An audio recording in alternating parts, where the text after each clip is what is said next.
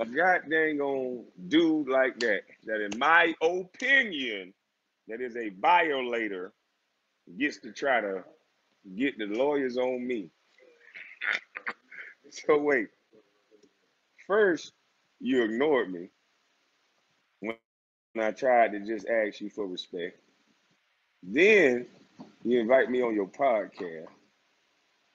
Then you try to have Charlamagne defame my character. See, I'm gonna have to call a lawyer and see if I got a defamation of character lawsuit against you, because I just got a cease and desist saying that I said some things I shouldn't have said. But my opinion of you is that you are a piece of shit.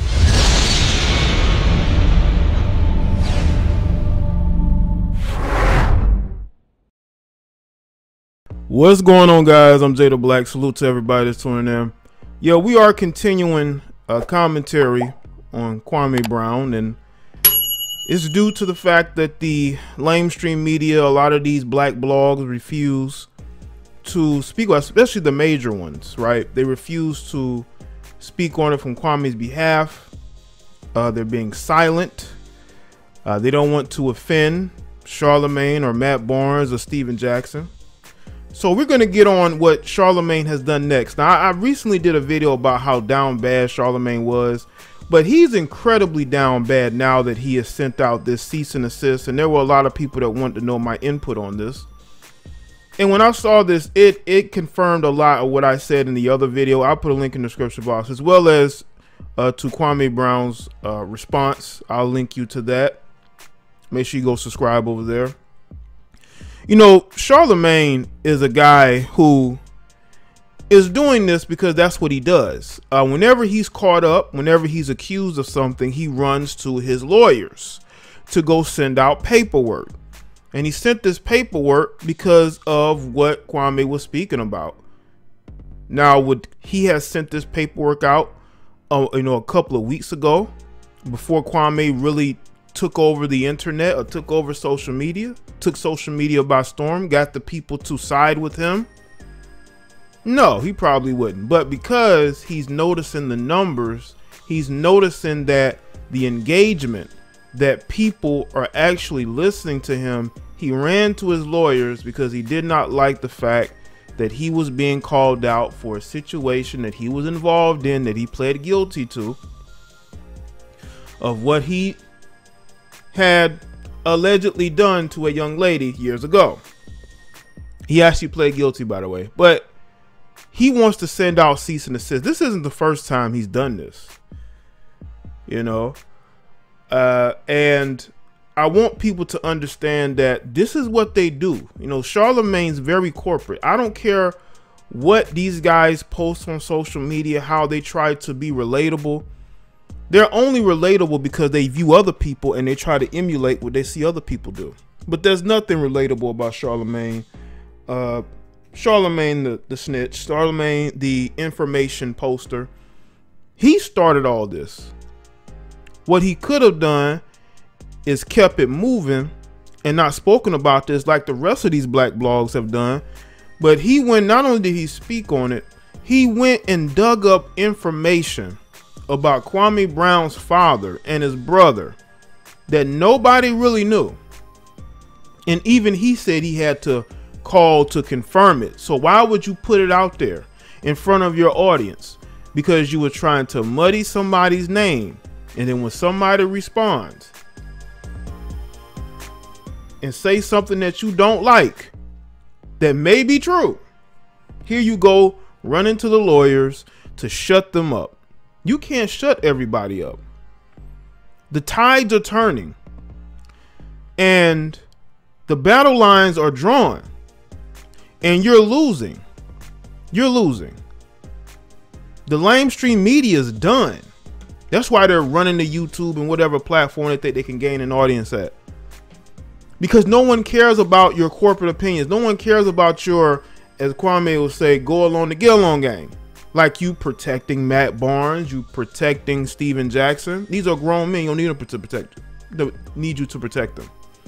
But you're doing it anyway, and you're going very far, and you're traveling a dangerous path Because when you start to dig up information about people and they respond a certain way, you cannot script that. And it all started because you went on your platform, and the Breakfast Club still has a relatively big audience, and you went and put this man's family history out that he didn't even know, all because you wanted to protect Matt, Becky with the good hair Barnes, and Steven, I'm on my 10th blunt Jackson. Okay? Those are the people that you wanted to protect, even though they are used to talking tough, especially Matt Barnes. These guys talk tough, but when their energy is matched, they want to run and hide. They want to cop pleas. They want to beg you to come on their platforms. And if I was Kwame, I wouldn't go on their platforms. For what? You're getting bigger numbers than they are. Why would you go on their platform? It'll be a downgrade. He gains nothing from going on their platforms. So I wouldn't. He gains absolutely nothing from going on their platforms. They need him. He doesn't need them. Okay? He built an audience by himself, speaking how he feels. But that doesn't mean that Charlamagne didn't allegedly do what he was accused of. Because according to documents, he did plead guilty. But I think that people need to stop trying to put out other people's information if they don't want their information put out there. It's just that simple. But when you are in full defense mode, when you are trying to protect your buddies, when you see them getting roasted all over social media and you don't like it, here you go with the documents. Now, Kwame should sue you for what you're doing. For you putting out his family's information, he should send a cease and desist to you. But see, when you think that you're untouchable, and when you think that the public opinion is going to be on your side, and you have lawyers and you have friends in high places or low places, you think you can get away with stuff like that. You think you can get away with putting people's information out there. But the one thing Kwame didn't do is go to a lawyer and say, here, send cease and desist papers. Look at what they're saying about me. No, he got on video and reacted. And that made you want to run to your lawyers, even though you're the one who started the information putting out. You started this. You pled guilty. And the lamestream, I'm telling y'all, the lamestream media, the lamestream sports media, the woke lamestream sports media, you're done. It's over. The people are starting to see right through you. Your days are numbered as far as being relevant. If not, you're already done. And you're hanging on by a thread. You're hanging on there, right? You're hanging on. But it's not going to last. And I truly believe that this is going to backfire on you tremendously. When you start putting people's information out there, you make them a bigger sympathetic figure. But I guess you didn't think that too clearly through, because you put it out there in a way to try to make him look bad. But now there are people that will say, well, they were basically telling people not to mess with them. So in a sense, they were just telling people to back off and leave him alone. There's a way of doing that without talking about what his father did or what his brothers may or may not have done. And he got his information wrong on one of the brothers because according to Kwame, his brother was at work. He wasn't locked up. See, that's what happens when you don't have your facts straight. When you're the one that should have a cease and desist sent to you, you're the one who should be sued. Like, I would sue you. You putting out my family's information and you're getting stuff wrong, I would sue you. You want that lawyer energy? I'll give that lawyer energy. Now, Kwame handled his own way. But I find it funny that Charlamagne was so triggered by the response that he ran to his lawyers like, stop the pain, stop the pain. They're laughing at me. They're saying certain things that I may or may not have done, allegedly. I'm telling you, man, guys like that are not relatable. You know, those type of guys have sold out. They are corporate entities. That's what they are. They are corporate. Charlamagne is corporate. Matt Barnes is corporate. Steven Jackson is corporate.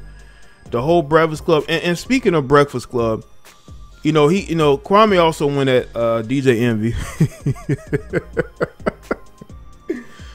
You know, Steven, you know, that's the thing. Like, DJ Envy is the type of guy who at times he tries to act tough, but we know your wife runs that marriage, sir. We know your wife is in control. She tells you what to do, but in the public eye, she lets you rock. You know, this is the same man, DJ Envy, right? I remember he tried to get tough with Desist and Merrill, right? But his own wife told him on their shared podcast that she's okay with men flirting with her, and she's not going to stop them from doing that. And she took offense to DJ Envy telling her, why is she allowing men to flirt with her? It's because your wife don't respect you and she don't see you as masculine. And she wants that masculine energy in her life, even if it's just flirting. You don't present that. So if a man flirts with your wife and tell her how good she look, you know, and wants to maybe hook up with her, make her feel good about herself, doesn't mean she's going to do it. But she likes a man who's going to come at her aggressively and flirt in a flirtatious manner and give her that masculine energy that she doesn't get from DJ Envy. So we already know what type of guy that is. We all know what type of guy Charlamagne God is and what he has allegedly may or may not have done. You have Angela Yee. She's very opinionated as well. And, you know, she's a groupie in plain sight. And you got that mix of people. You have that mix of people there, man. And I just thought it was hilarious how he went at them. And I'm going to continue to make these videos. Make sure y'all go subscribe to Kwame Brown. Like this video and share it. I know people think that I shouldn't be making videos like this. I don't give a shit. I'm going to continue to hammer at these woke, lamestream media types because this is what they deserve. They deserve somebody going in on them who was in the NBA, who was ridiculed for years, and now has a platform to go in. How can you not like that?